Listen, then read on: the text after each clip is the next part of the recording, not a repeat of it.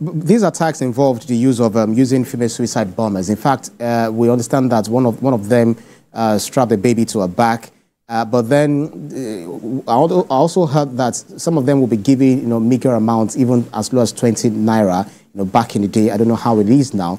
To what end do you think they are doing this? And what does this tell us about the strategy or the tactics and strategies that these attackers often deploy? The strategy, first of all, is to make sure that they have control of Gwoza. As far as they are concerned, is their headquarters. Is the headquarters of Boko Haram.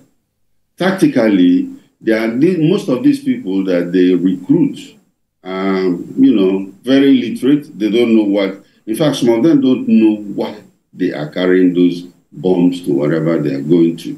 They just tell them, wear this thing. When you go, when you are there, when there are many people among you, just pull this thing and, you go to heaven. Don't worry, and it is a very, very serious issue because that propaganda persists where people who really don't know much about the mission are used and then, of course, dumped or dead, So Ali Ngule, who is the commander right now of that Boko Haram faction, the Shekau faction of the Boko Haram, is the one that is basically responsible for this because that is his area and they have maintained their presence in that area. Mm. And it's quite worrisome when you look at how much that state especially is budgeting for IDPs. There have been concerns that some of these IDP camps have become bases for terrorists, especially in that region. Should this be, a state government problem or a federal government problem? Looking at how much the federal government has also spent, in addressing extremism, especially in the Lake Chad region. This problem of terrorism is actually a state government problem. The federal government is supposed to also step in to assist the state governments when they cannot deal with it. We've always left it for the federal government to be handling, right from when this insurgency started. The federal government took control and have been doing everything up to the extent where we come out to say that they've been technically defeated, because the federal government was there. But I think the Borno state government has done very, very well. Very exemplary, in how they've handled this, especially when it comes to resettling the people and, taking care of the IDPs. But you see, IDP is not a town. It's not a new town that will remain there forever.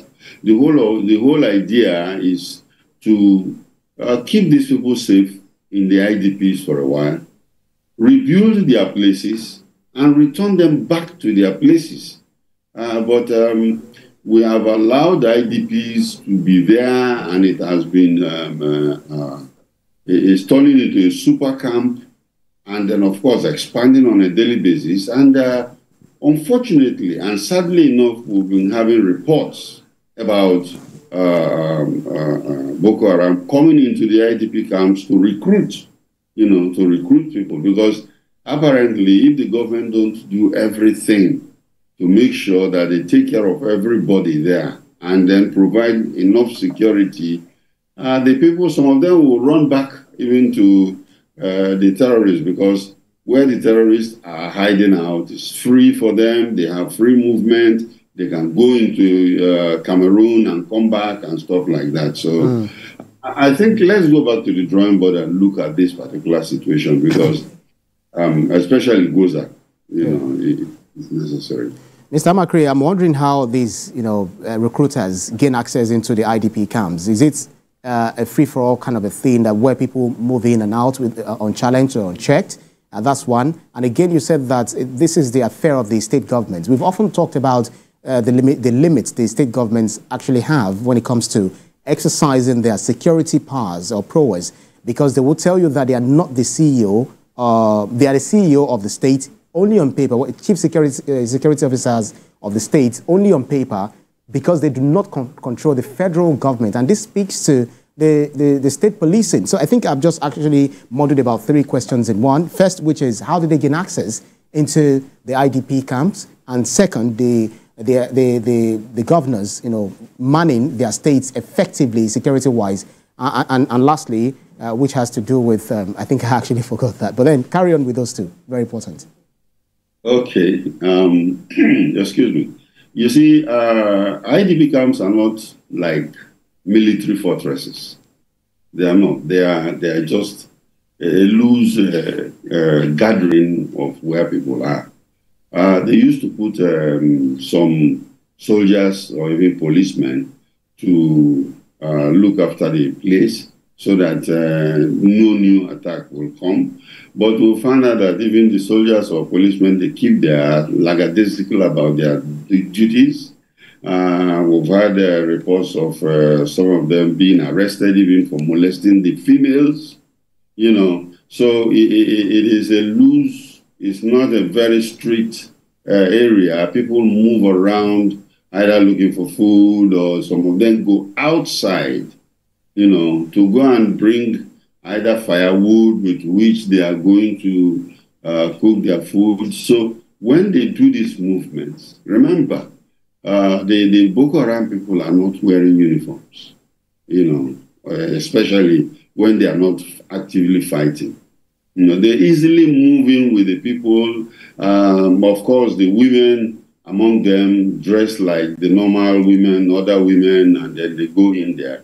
And they actually brainwash them and tell them to go in and do what you have to do, or go into the town and do what you have to do. So it is not a very strict situation where you get them in there. Now, talking about the governors, these crimes, the terrorist crime that is going on is a problem with state government. They own the problem. But like I mentioned earlier, the federal government has come in, and because there was a military arms and ammunition being used, the military was sent in to go and fight them, and then we came up with that famous technically defeated kind of language. But it's actually a state thing. And if it is a state thing, then we need to get the state ready. And that is where we're now talking about state policing.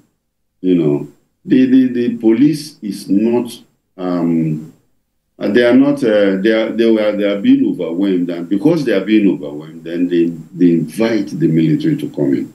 And in almost about 32 states in Nigeria right now, we have the military actively participating in internal security, which is not supposed to be. It's not supposed to be. And we've been advocating that they should try and pull them out gradually and replace them with well-trained policemen. Well-trained policemen. What is the difference between the soldier and the policeman? They are all able-bodied Nigerians.